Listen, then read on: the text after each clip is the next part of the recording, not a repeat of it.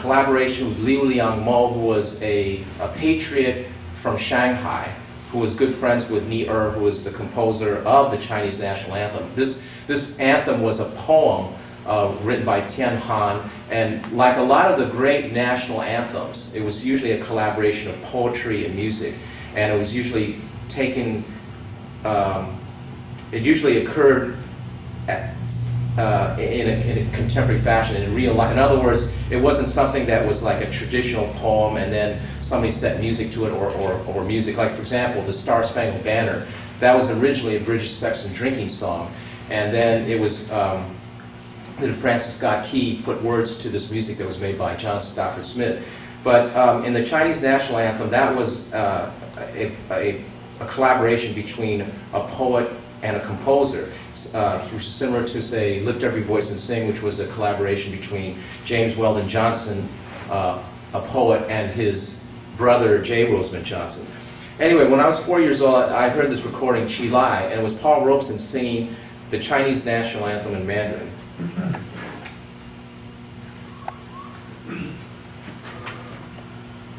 He also sang the song Qi Lai in Chinese. It had originally been a marching song for the Chinese Red Army and was now the first national anthem of the People's Republic of China, which at that moment was sweeping to power.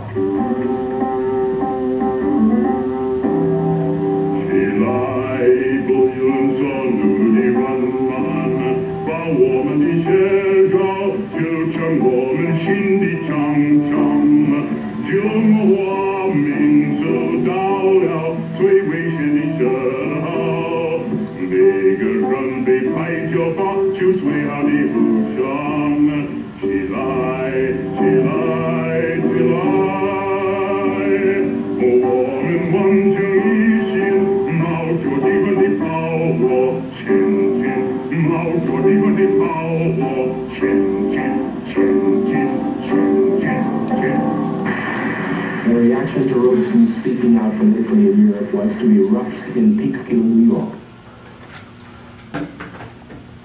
And so the birth of this work, When Sorrow Turns to Joy, began when my first visit in Beijing.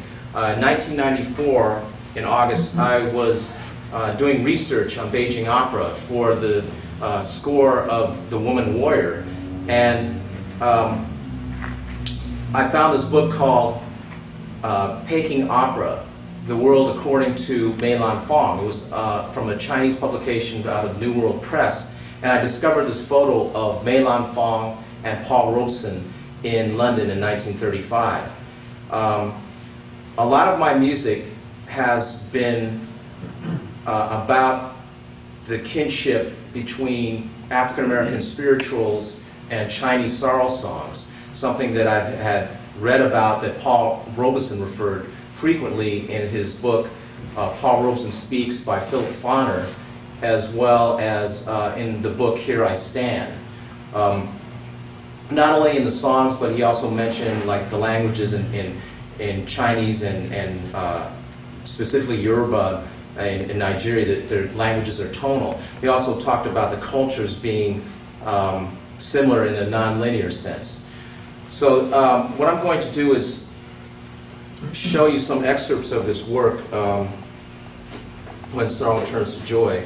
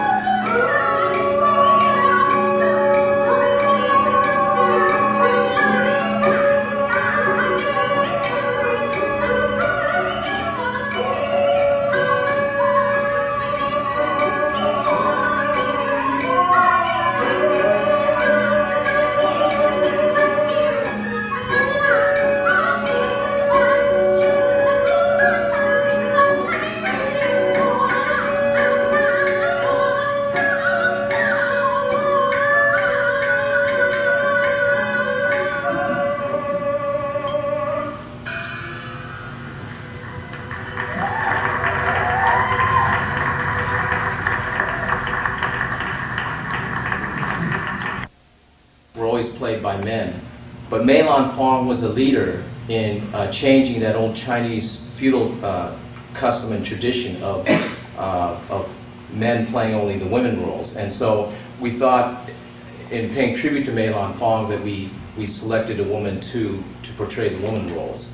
As I said before, this work was inspired by my experience in Beijing for 3 weeks in August of 1994. I collaborated with some Beijing opera musicians. And then in September of 1994, I was invited to perform in South Africa 4.5 months after the elections to end apartheid. And I was performing with James Newton. And so this idea was born looking at African China. We started talking about a great African thinker who was a physicist. His name was Diop. I don't know, has anybody ever heard of Diop? But he was a historian who from his scientific evidence that the cradle of civilization belonged to Egypt, and that there was actually a strong connection between Africa and China, particularly during the Shang dynasty, where there was a African presence in China, or the Chinese were described as having black and oily skin. Any event, this work was born, and after 1994, James Newton and I had traveled to China to continue our collaboration with the Beijing opera musicians. And during that time, we were in a Chinese club, and we heard Thomas Andrew Dorsey's Precious Lord, Take My Hand. And the next day we were at the Summer Palace, and James started hearing this melody, this sort of a gospel melody, and then we began composing this work called Searching for Freedom.